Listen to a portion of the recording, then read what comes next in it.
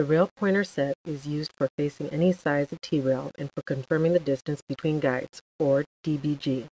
Assembly of the rail pointer set is quick and easy with a user-supplied piece of electrical conduit. By placing the pointer set in between the guide rails and against the blade of each rail, the user will be able to determine if the distance between guides is properly set and that the rails are properly facing each other. The rail pointer set is full aluminum construction with stainless steel gauge plates. It is also available in a heavy-duty design. See part number 10-110.